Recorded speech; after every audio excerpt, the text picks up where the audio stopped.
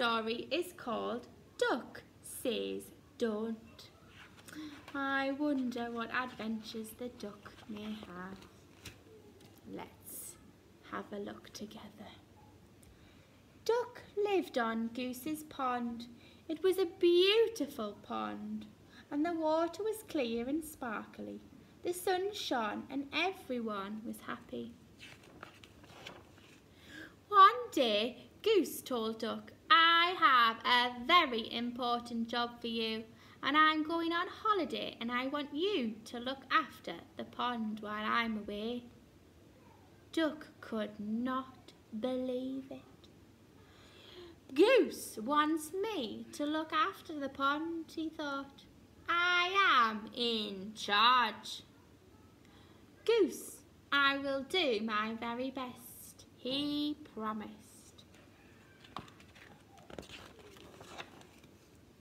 The next day, Duck was up early watching over his beautiful pond, and suddenly he spotted the dragonflies racing.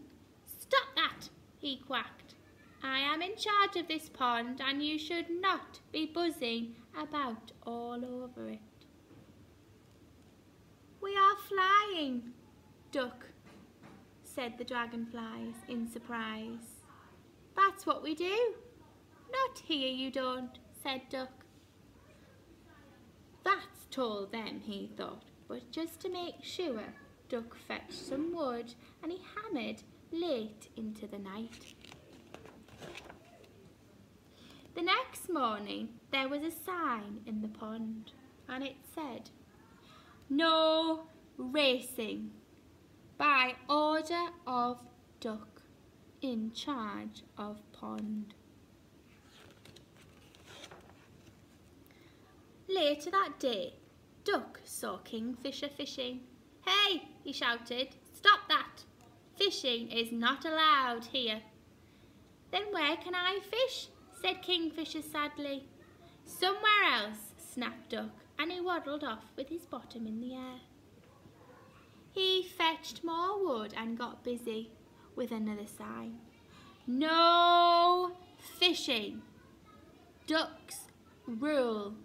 Must be obeyed." Duck was having a little nap when the frogs dived into the water. Splash! "Frogs," Duck yelled, "what do you think you're doing? Diving is forbidden." "Forbidden?" said the frogs angrily. "Says who?" "Says me," snapped Duck. "Duck in charge of the pond, so get out right now." And soon there were signs up everywhere. No diving, no splashing, no running, no smiling, no jumping, no racing, no fishing. No, no, no. Duck sat down happily. Peace at last, he thought, but he couldn't settle. He looked at his perfect pond. The sun was shining and the air was still, and there was not a splash, buzz or plop to be heard. In fact, there was nothing to be heard. It was much too quiet. "Where is everyone?" wailed Duck. "What have I done?" He jumped up in panic and he flew off to find his friends.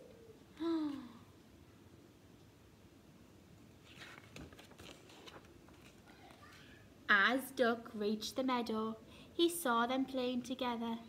"This is fun," buzzed the dragonflies. "No bossy duck telling us off," croaked the frogs. A tear fell down Duck's cheek. With a heavy heart he turned around and waddled back to Goose's pond.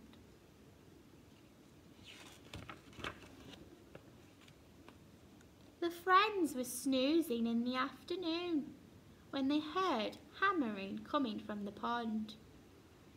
"Can you believe it?" muttered Frogs. "The duck is putting up more signs." The banging went on deep into the night, and next morning there was an enormous sign in the meadow.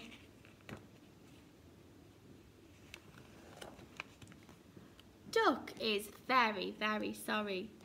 Please come back. The message is for the dragonflies, frogs and Kingfisher from Duck." When the friends arrived at Goose's pond, they saw other signs too. "Racing, welcome. Free fishing rods. New diving board. Running, jumping and swimming and splashing allowed." "Silly duck," chirped Kingfisher, "we've missed you, even though you were very bossy," chuckled the frogs. When Goose came back from holiday, she said, "Duck, you've done a grand job. I'll leave you in charge next time." No thank you, Goose," Duck laughed. "Being in charge is much too hard." And from that day on, Goose's pond was the happiest pond in the world, and Duck never said another bossy word.